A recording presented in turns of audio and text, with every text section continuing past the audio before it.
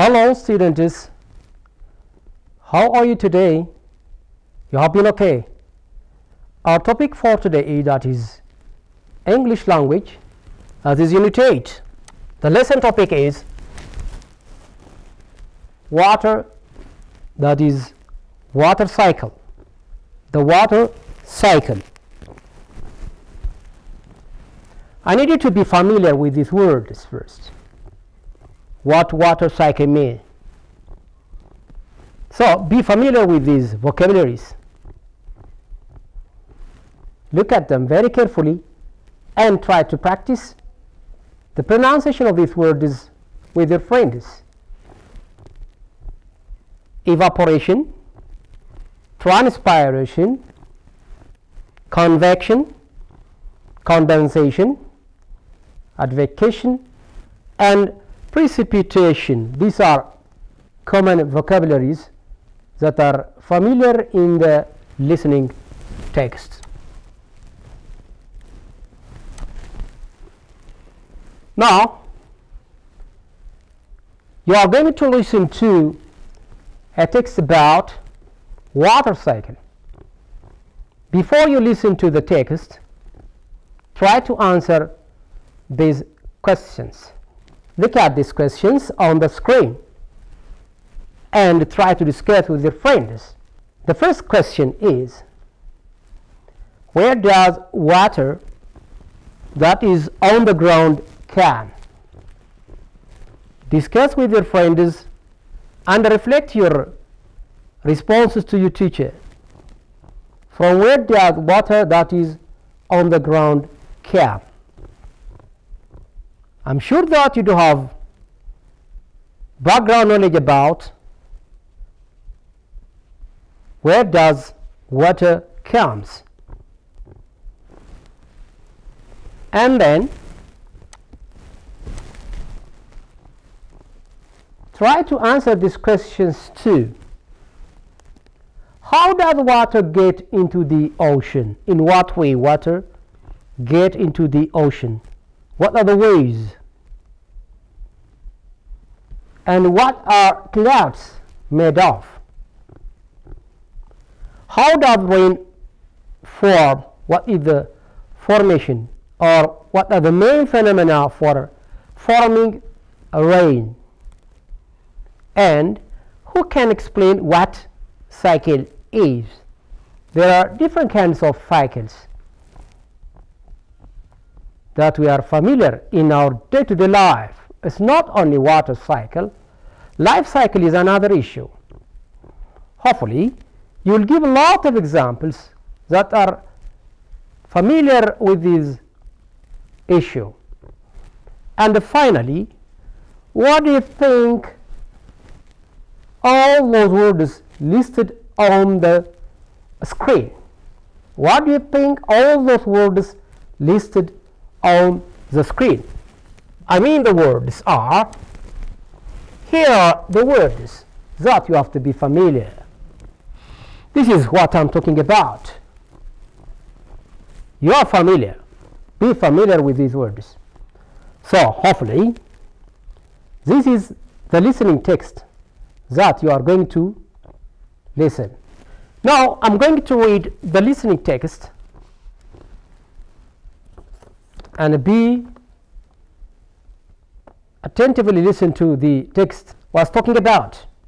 I'm going to read the text 2 times. The sun heats water in oceans and seas, which causes it to evaporate as water vapor into the air. Water vapor is an invisible gas. Evaporation also occurs in other ways, from water in rivers and lakes, from water in ice and snow, and from water in soil. In addition, water vapor is released from plants into the air through the process known as transpiration. Water vapor is taken up into the atmosphere by rising air currents by a process known as convection, which causes warm air to rise. Cooler temperatures then condense the water vapor into clouds. Rising air currents take the vapor up into the atmosphere, where cooler temperatures cause it to condense into liquid water droplets in the air, which produces clouds. Precipitation in the form of rain or snow occurs when cloud particles collide, grow, and then fall out of the sky. A vital factor in the process is known as advection. This is a movement of water in the form of vapor. Clouds or precipitation through the atmosphere. Without advection, very little rain would fall over land. Most rain falls back into the ocean, but also it falls onto land. It then flows over the ground as surface runoff. Some of this runoff soaks into the ground, and the rest flows into the river, which then carry it to the ocean. Evaporation then takes place, and the water cycle continues. That's all. And then let me repeat the reading text once more, and then you are expected to fill all the gaps correctly. Right. The first reading was just to get the idea what he's talking about. Now you have to fill these gaps. Let me repeat once more and for the last time. Listen very carefully. The sun heats water in oceans and seas, which causes it to evaporate as water vapor into the air. Water vapor is an invisible gas. Evaporation also occurs in other ways, from water in the river and lakes, from water in ice and snow, and from water in soil. In addition, water vapor is released from plants into the air through the process known as transpiration. Water vapor is taken up into the atmosphere by rising air currents by a process known as convection, which causes warm air to rise. Cooler temperatures then condense the water vapor into clouds. Rising air currents take the vapor up into the atmosphere, where cooler temperatures cause it to condense into liquid water droplets in the air, which produces clouds. Precipitation in the form of rain or snow occurs when clouds particles collide and then fall off the sky.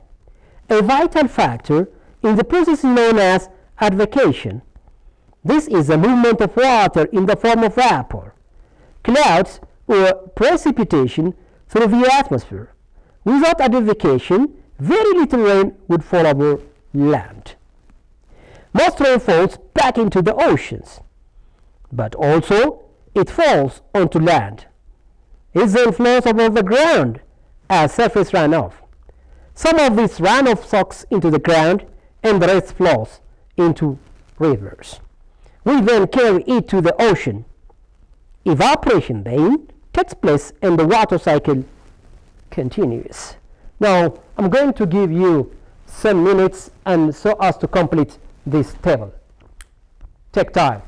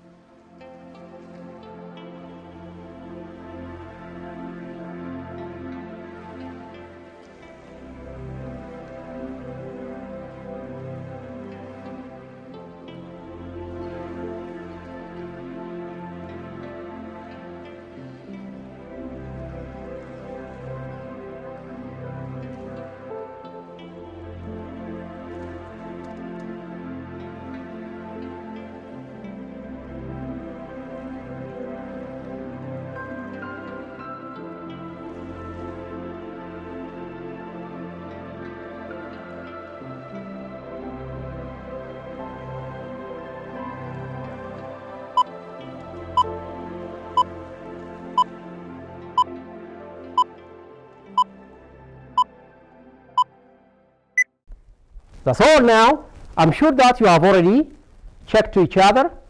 Hopefully you will reflect your answer. And then, so as to complete the activity, hopefully, let's come to the first one. What that? Evaporation. Say, what's evaporation? How does it form? The sun heats water in oceans and seas or different water bodies. That's it. That's the interesting one. And how does it form? The release of water vapor into the air. The release of water vapor into the air. What is the appropriate vocabulary? Wow, that's beautifully answered. That's the interesting one. Good. Everyone has got transpiration. Many thanks. And convection. That is a word. Convection. Oh, in what way did you put your answer? Wow, that's good. Interesting. Yeah, it's possible. Good. Very nice. Water vapor is taken up into the air. When water vapor is taken up into the air, yeah, it forms what? Convection. Water vapor is taken up into the air, it forms what? Convection. That's good. The form of rain or snow, the appropriate vocabulary, what will be?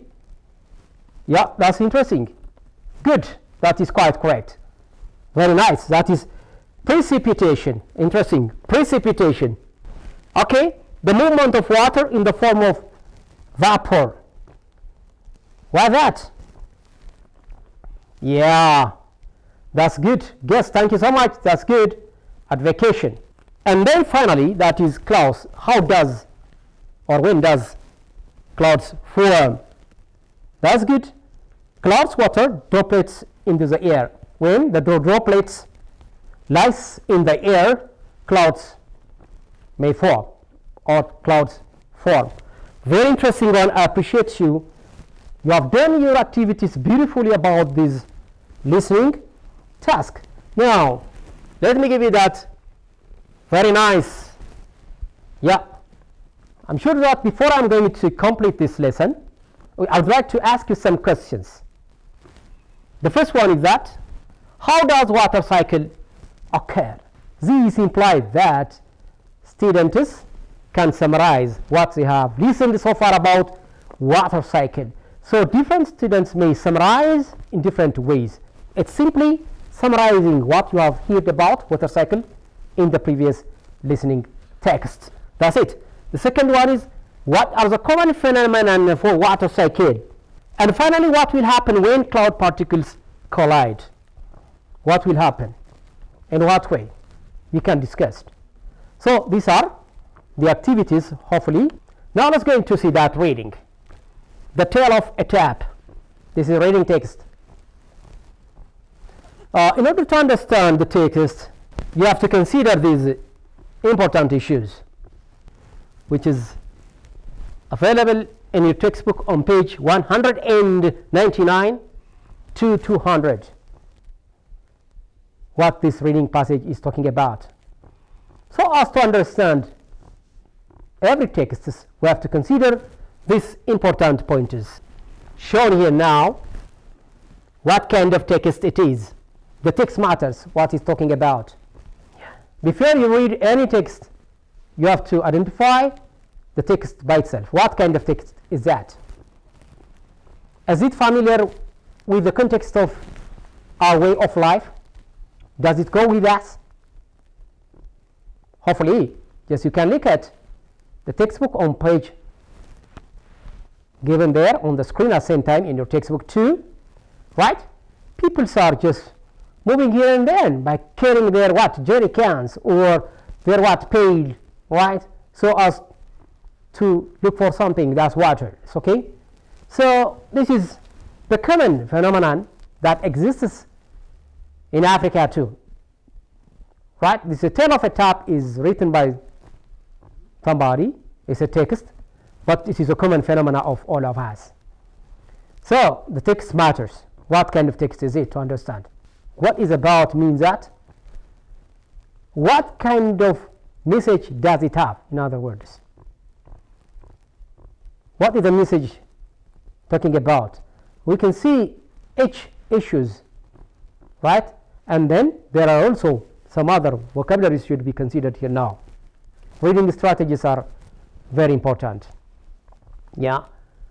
What kind of reading strategies do you learn? In what way do you understand the reading passage? It's very important. Good. Now, let's see. These are some strategies. I don't want to go there in detail. Right? So, what we need is that in what context do we understand the passage? These are the strategies which help us to understand every passage, whatever it is. Yeah, unless we know the strategies, right, to some extent it may be that is challenging. And then we said this. Next to this, let us increase our word power. In what way do we increase our word power? What are the mechanisms so as to increase our word power? Right? In order to improve or enhance or promote your word power, different students do have different kinds of techniques. Yeah, those techniques might not be adequate enough so as to learn a lot of vocabularies. That has to be scientific. Learning vocabulary needs scientific. We have to study and we have to use them in scientific ways. Right? Some of students expect that learning a lot of vocabulary by studying dictionaries may be important for the sake of just challenging the difficulties of language, at the same time to know the meaning of a certain word. So just let me show you that some sample words. Look at these words: excite, excited, exciting, excitement, exciter, excitingly. Look, these words do have different meanings while they are using in different contexts, in different senses. They all have different in meaning. So when you come here now, excite is stands as a verb. Okay, we excite or we excited with our performance. I'm excited about the proficiency of my listening skill. Somebody may say like that. In what sense does he use this? Right? He uses just in different contexts. Excite is used as a verb. This is one way of what? Learning or just promoting your vocabulary power. Excited, just you learn it. In the next session about participant, it's an adjective. Excited, excited place. That is excited place, excited. Okay, excited story, so as to narrate to somebody else.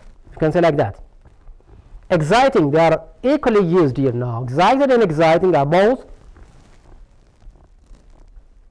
what? Both are adjective. But in the first case, excited often used with what? A passive form. This one is exciting, that is an active form. Just we'll see it in the next session of participants. Right? Excited, exciting. Excitement, it is a noun. So, excitement is a noun. We have to know about this M-A and the T. Right? This excitement noun is derived from the verb that is a verb. Its derivation, its origin, its root word that is excite. This is a way. Okay, it's not necessary always to open your dictionary or to looking up every word is in the dictionary. Rather, sometimes you have to use these kind of techniques are important, which adds at the final position of a certain word. It's maybe that is a verb, it's maybe that is a noun, right? When you are adding that is a suffix, it changes what? Its form, right? Form. In other words, its origin was, or its origin was has been that is excite, and then it becomes that is suffix excitement. It's a noun. Exciter, it's also it's a noun, definitely. ER is common. when you are in every forms, in every word forms, when you add that is er, it usually shows that is a noun. And excitingly, this is an adverb. It's okay. Excitingly, it's obvious that it's suffix ly stands for an adverb. So these are the mechanisms, the way how you improve or empower your word building is you have to know about suffixes, you have to know about prefixes. Prefixes usually stands for what? For changing meaning. It's okay, they change meaning. When you add a prefix in a certain root word, it changes what? Meaning. Whereas in the case of suffix, at the final position, I mean that, right? It changes what? The form. The form mean, in other words, the word might be changed into adjective, it may change into the noun, maybe that is an adverb, etc. Okay, that's all we have for today. Thank you so much. Goodbye, students.